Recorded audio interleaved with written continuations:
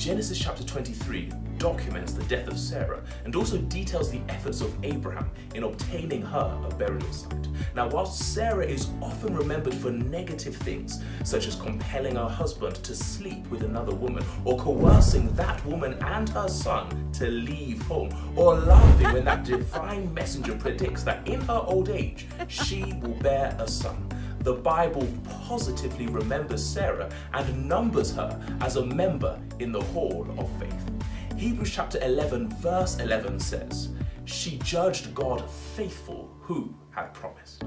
Isn't it wonderful to know that whilst others see your faults, God sees your faith? So consider this.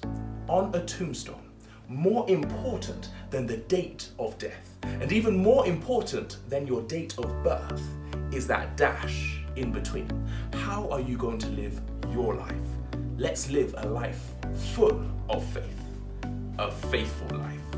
I'm Pastor B, and this has been Just a Minute.